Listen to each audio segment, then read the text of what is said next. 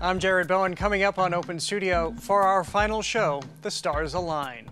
Grammy-winning singer-songwriter Lori McKenna, the stellar Frank Stella, and Tony-winning actor Alan Cumming. It's all now on Open Studio.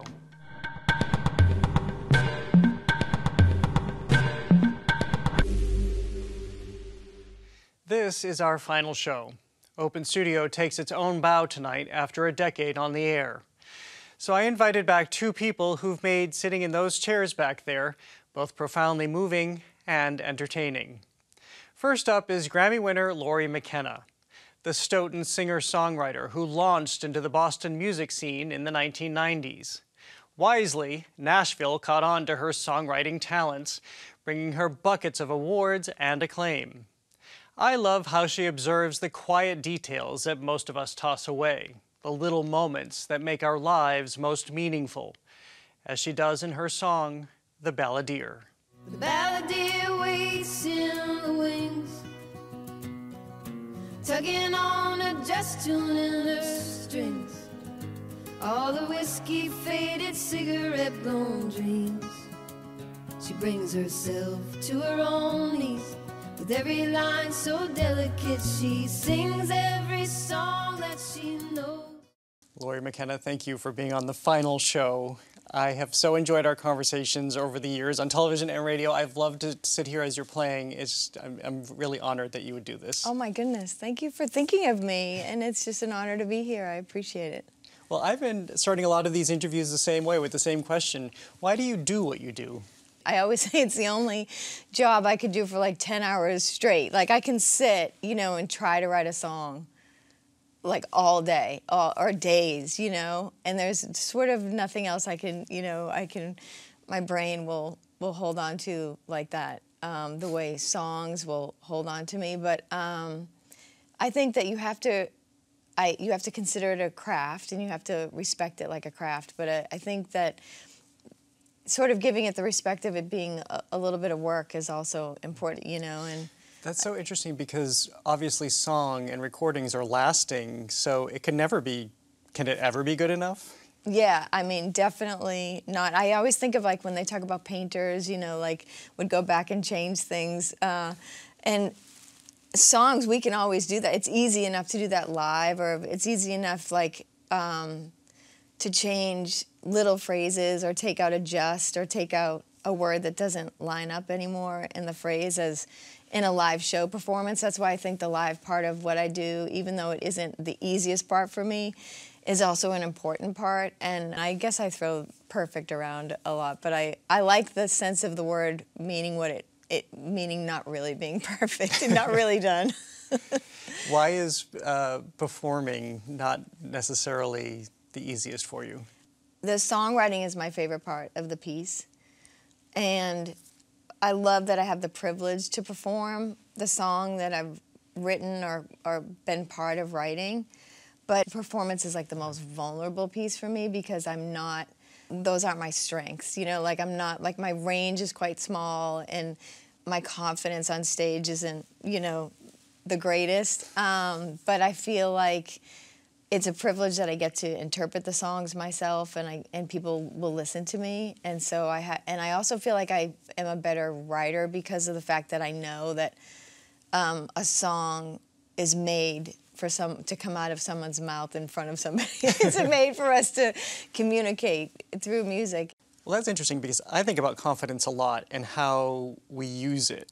And so you have one level of confidence, or maybe less of a level of confidence for performing, but I would imagine much more confidence for songwriting. So how do you use it there? I think just because I've done it so many, and I've done it so many years now, but I also still love it as much as I did in the beginning. Like, I don't know, maybe that's where, like, at some point I found peace in the fact that if I still like this so much all these years later, and people still want to write with me, I must be okay at this. Like, it must be, nobody's told me, to get another job yet. So, like, I finally, feel like, nobody can be the best songwriter in the world, but I can give it my best. And I've really made so many connections that way, just musically. Well, I wonder about that too, yeah, they're not taking the jobs away. They keep giving you more awards. So I think that's where you settle in all of this. But you work with some of the biggest personalities, everybody from Taylor Swift to Lady Gaga. Big personalities, and maybe they're just big personalities on the stage. What happens when you are just sitting in a room writing with major figures like that? So you know you're there for a purpose, but then finding your place in the song is a really fun part of it for me, because if the artist is in the room, you know that they're the artist, so the seed of the song needs to come from their experience, what's on their heart that day. But your job, my job, the co-writer's jobs can be cheerleader, editor, you know, like all the different parts of the song that you need to bring because the artist is sitting there being the artist. And my experience with those larger-than-life people in the writing room has always been sort of, you know, just very raw and stripped down. And my job is, you know, therapist or best friend or, you know, like I said, cheerleader, like, how do I help that person get the best song out of their guts today, you know? Well, I guess I'll end there, too. And it goes back to what you said just at the beginning of this interview, is how you use song in songwriting for yourself to understand everything. So now that you have been doing this for so long, where are you in your life? How is it helping you at this moment? Most important people in my life have been people that I've met co-writing, or you know, Mary Gaucher, for example, who I met here in Boston. Like, and I may have said this to you before when we've talked about, I love sad songs, and I still love sad songs, but I learned from, like, Humble and Kind, for example, that everything doesn't have to be sad to, you know, affect someone. You know, like I always say, I can't make you dance, so I'm going to try to make you cry. But maybe I can figure out someday how to make people dance, too. I don't know. But I'm trying to find more of that, that service part of songs now.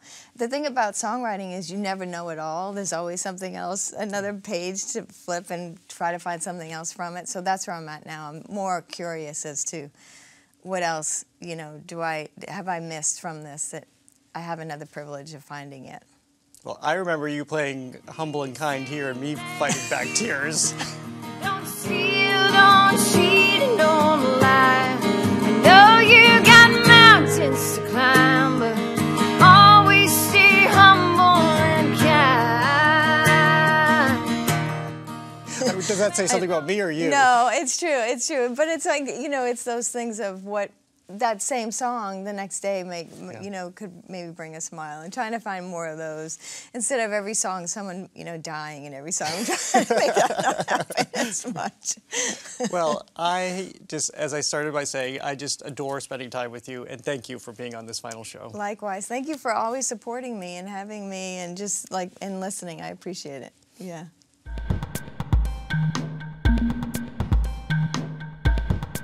Coming up, my final guest, Alan Cumming.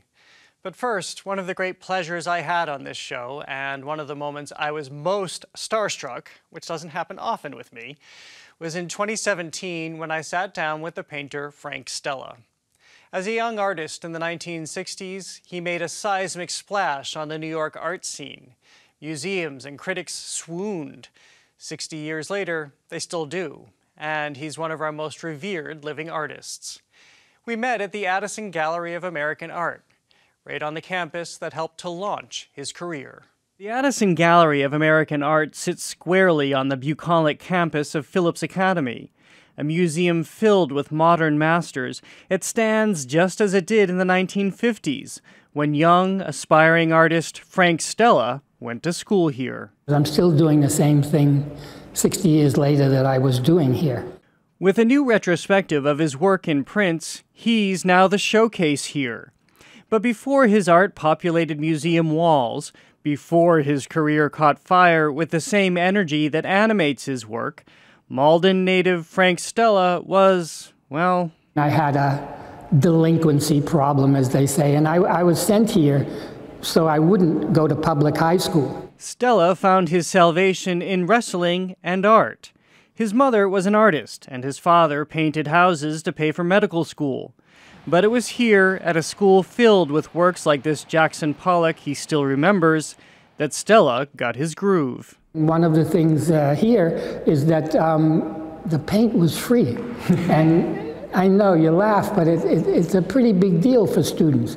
I was pretty wasteful. But the ability to waste is part of the way that you feel a sense of confidence, a sense of what you want to do. In relatively short order, Stella moved from what he calls the privilege of Phillips Academy to the privilege of Princeton and then on to New York, a place that teemed with artists like him, who in the 1950s and 60s would redefine art in post-war America. It was a scene, but a negotiable scene for someone who's really interested in it.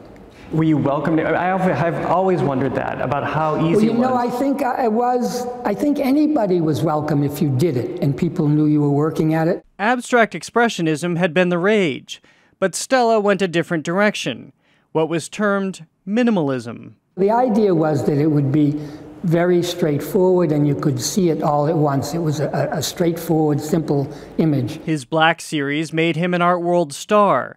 He was just in his early 20s when he was featured in the Museum of Modern Art, and he had a full retrospective there just a decade later. I was able to get enough money to quit, odd jobs. I mean, that's almost what every artist or actors or writers, everybody who comes to New York and wants to do something wants to be freed from having another job, and that's success. But he didn't coast. Instead, Stella moved away from minimalism, finding the complexities in geometry and how shapes coexisted. When it works well, that these shapes relate in a way of not overlapping or being next to each other, but I don't like to use this word, one shape is penetrating the other, as it were. But what happens there is that there's a kind of tension that's like what the engineers call when something is bent under force or something, it's spring-loaded. So there is a sense in which that triangle goes in and then it could be expelled. For the next 30-some years, he continued to push and explore. What had once been his simple, muted images exploded into fantasias of color, forms, and texture. The minimalist had become the maximalist. I think I'm kind of fussy. I don't consider myself a maximalist. There's a lot I leave out. Really? All right, yes, or I wouldn't put in, yes, yeah. Even in the latter works? Yes, I think so, yeah. Well, I was thinking that's one of the advantages of geometry, I don't feel any, I don't need to put, naked girls or Donald Duck in my painting. That said, Stella concedes there is a term that may apply to his work. Passive-aggressive. I mean, that's only what I've been told. Do you think it's true? One of the things about the paintings is they are probably aggressive, but not in, because they're trying so hard to be out there.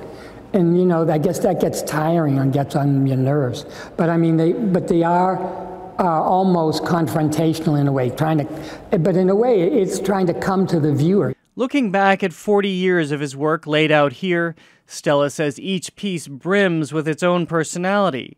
But none of it, or him, is precious. My father didn't care that much about my being an artist. It didn't thrill him, but I mean, the idea, as long as I could do what I wanted, as long as I wasn't a burden on society. And that's the way I feel about the work. As long as it's not a burden, it's okay.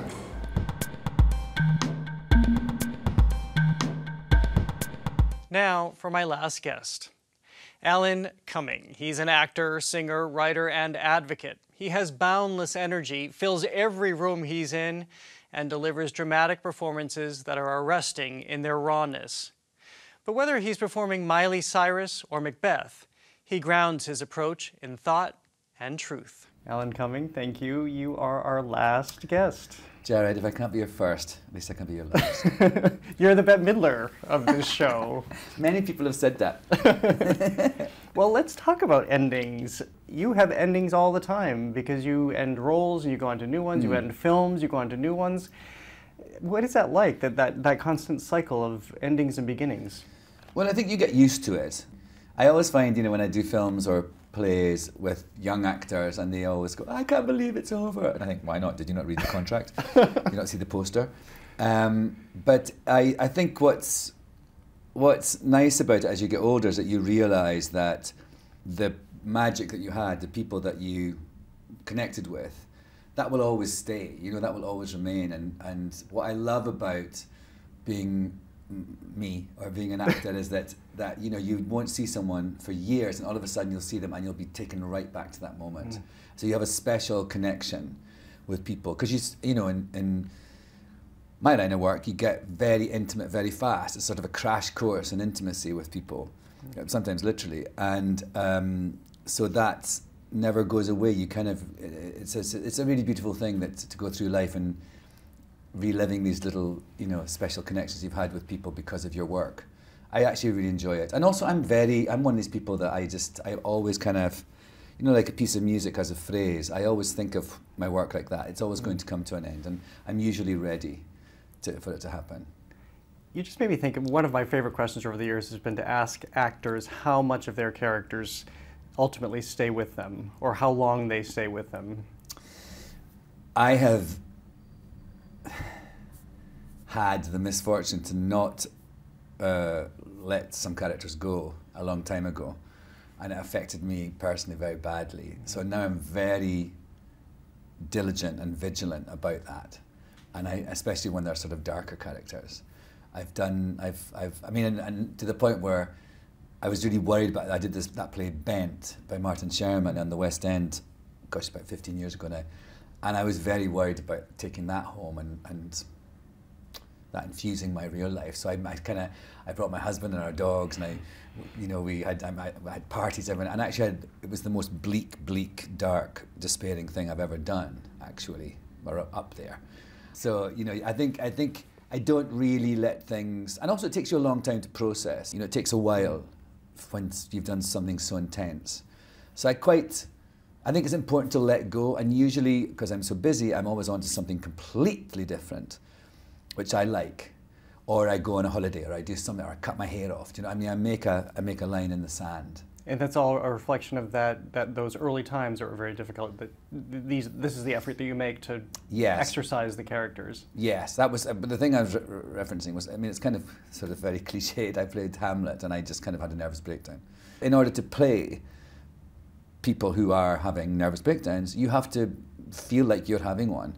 So you have to learn how to be able to access those feelings authentically and translate them to an audience, but at the same time pull yourself back from the brink. And that takes some time and some finesse. Well, talking about the beginning part of the process, how much of that has changed for you over the years?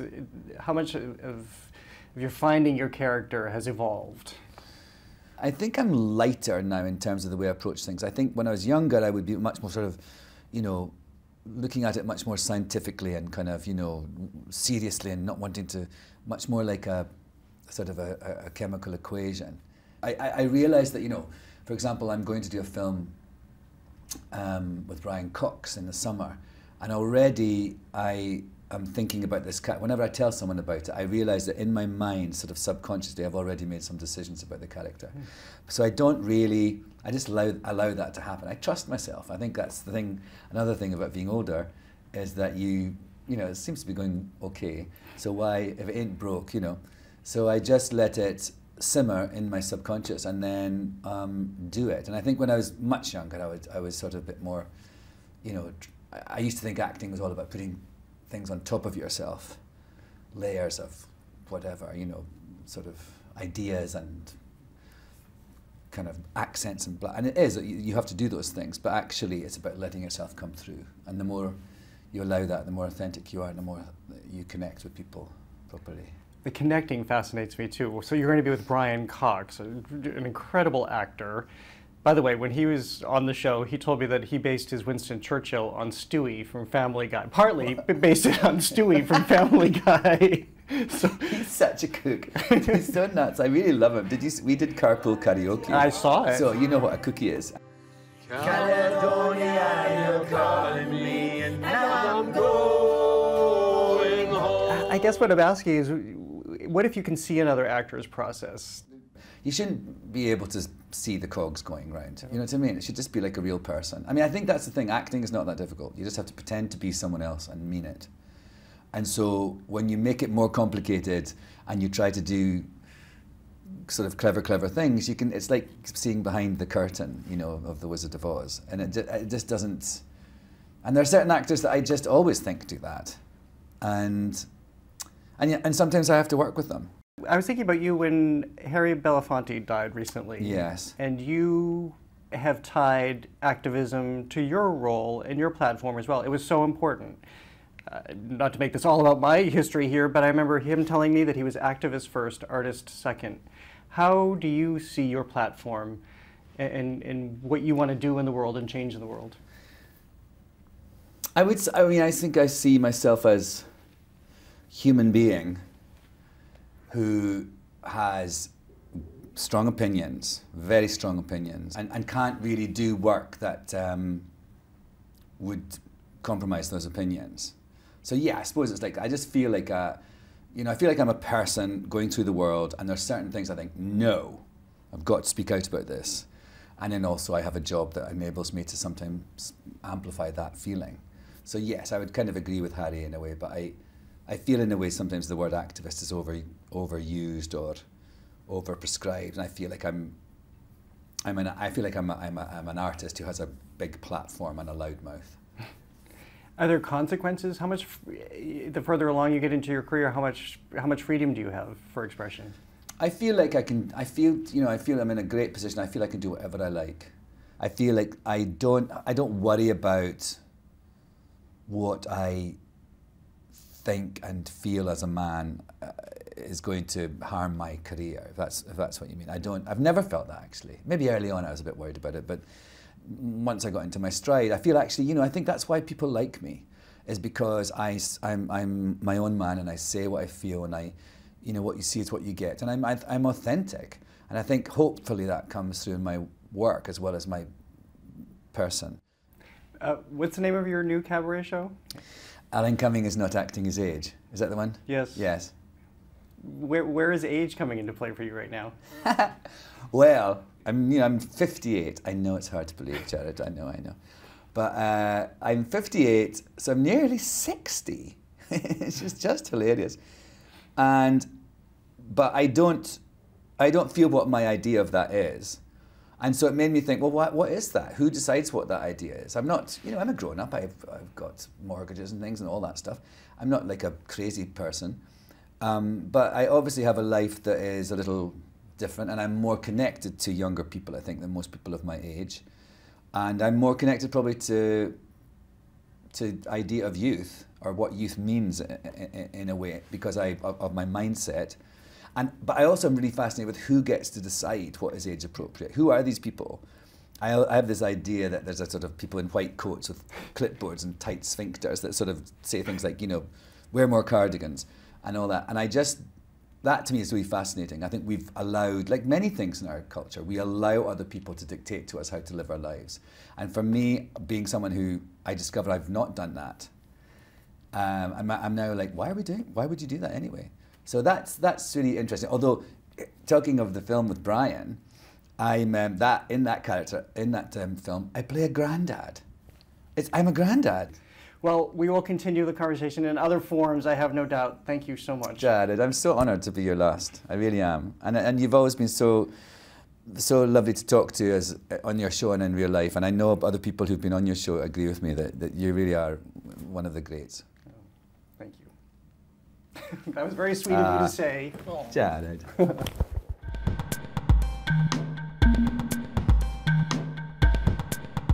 And that is all for this edition of Open Studio and the show. I'm grateful to you all for the years of watching, for the emails, the calls, and feedback, for cornering me in museums and theaters to tell me what I should be seeing, whom I should be interviewing. I thank my extraordinarily talented colleagues who I've worked with over the last 10 years, and I thank the crew, my friends here in the studio I've been working alongside for all of my GBH career. I'm no Julia Child, but they indulge me anyway. Many of you have asked, what's next? GBH has committed to expanding its arts and culture coverage with a new effort expected to launch in the fall, and I'll be a part of that. Of all the incredible moments I've had in this career, one has lived with me more than any other. When I asked the late, great Oscar-winning actor Olympia Dukakis if she had anything else to share, she did. A poem by the Spanish poet Federico Garcia Lorca, and it captures fully my own fundamental belief in art. As she left it with me, I now leave it with you. The poem, the song, the picture is only water drawn from the well of the people, and it should be given back to them in a cup of beauty so that they may drink, and in drinking, understand themselves. I'm Jared Bowen. Thanks for watching.